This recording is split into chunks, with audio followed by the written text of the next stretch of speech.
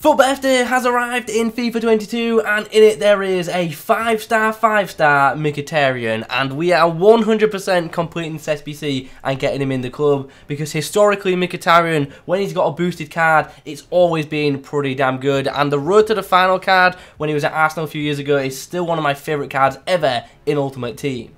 If you need some coins to improve your Ultimate Team, the cheapest place to get them is at IG Vault, and there is a link in the description. And if you use the code Kieron at checkout, you'll get yourself an even bigger discount off your order. To get him, we are going to have to submit an 86 rated squad with an inform, and we're also going to have to submit an 85 rated squad with a Serie A player. And then once that is done, we have ourselves our first FUT Birthday item of FIFA 22. Actually, no, that's a lie. I did pack Lucas Torreira earlier, but our second is going to be Mkhitaryan, and hopefully, as I say, he's going to be an absolute beast for us.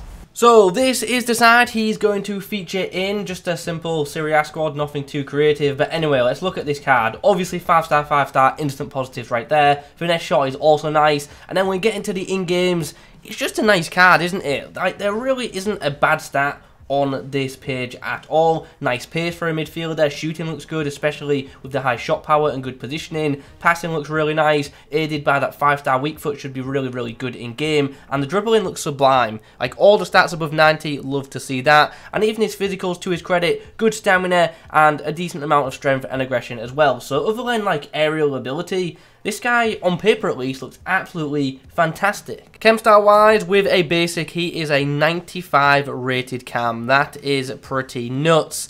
Look, I'm going to be playing him as a cam. I know some people might like him as a striker, and that's fair enough, but I think we all know cam is going to be his, most used position overall. I feel like Hawk is a good option for him. The physical boost is quite nice, also makes his shooting pretty insane, and I also saw that Hunter was also pretty popular for him as well. Don't disagree with either, but I'm going to go for Hawk because I want the physical boost. Let's go then. On debut, nice team-ish, like going forward quite good, defensively not great. Let's get some goals.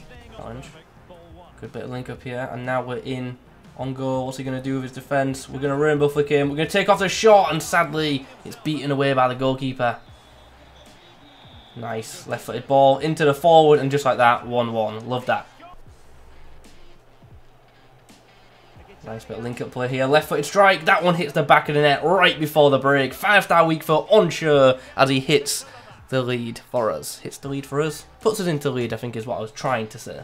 And following that, we get a swift rage quit. Happy days. Let's see what we face in the next outing then. Premier League team featuring some good cards, some pretty average ones. Let's see what we can do. Nice. Good link-up. Good chance. Oh, good save. Nice. Rainbow flicks one. Can we get the ball inside? We can, and there is a very sweaty but a very efficient goal set up by Mkhitaryan, who gives us another quick rage quit. What is it with people tonight? Why are they quitting? I think this is like the quickest I've ever got into a game number 3, but it's going to be another Premier League side. Much better one this time though.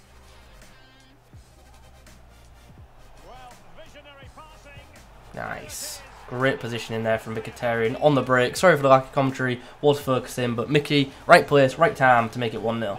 Good dispossession there. Left-footed ball into the box, and it's a good one, and just like that, it's 2-0. Making the most of our chances. Nice. Here we go. Here we go. I just had to go for it, and it wasn't a well-timed shot. The build-up was nice. I thought, we can score a banger here, and then, my bad, I timed it really poorly. Good movement there. Nice. Good play there from Mkhitaryan. Releases the pass, but I don't think Felipe Anderson's going to have enough to get on the end of it. Good link up. Oh, he's got through. Here we go then. Spread the legs. Get moving. Show the pace. Show the composure. Show the finish. 3-0. I don't think I've ever had 3 rage quits like back to back like that so quickly.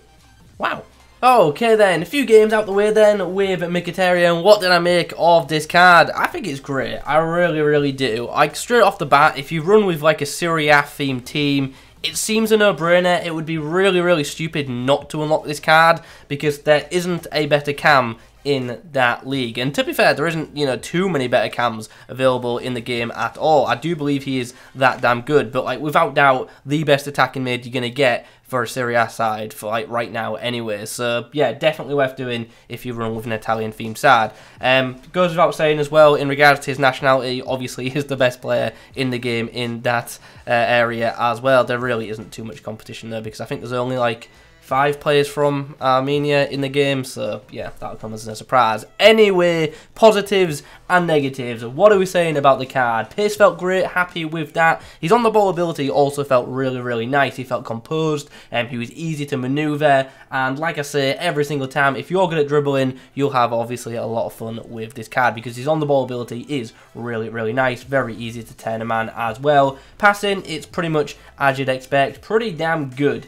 And like I said at the start, aided with that 5-star weak foot. Can he cross? Yes. Can he, you know, distribute over long distances? Yes. And is his shot passing game very good? Yes, yes, yes. Just a very good passer of the ball. Even though his long passing stat isn't that great for me, his through ball seemed quite nice. Is he, you know, like elite, like a KDB on the ball? In terms of passing, no, but he's still pretty good. But I probably would recommend a bit of a more passing heavy chem style if that's something that worries you. But I had no issues with him when I used him with basic or with Hawk. So yeah, there's that. And then we come on to the shooting, which is another area which is just really, really good. And once again, that 5-star weak foot comes into play because it just helps out so much. It makes you so much, you know, less predictable with what you're going to do. So yeah, another good area of his game. Can this guy play as a striker? Absolutely he can.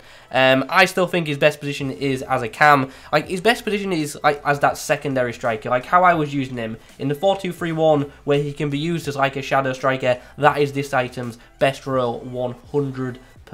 So that's where I would advise him if you're going to use him.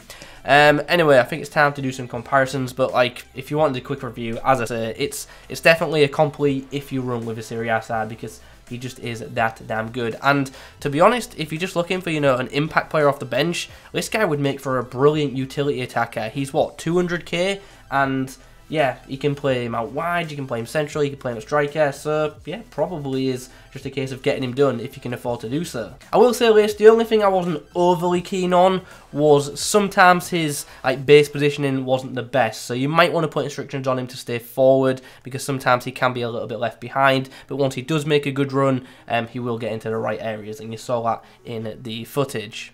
Let's just make sure I haven't missed anyone out in regards to comparisons. How are we looking in the Serie A?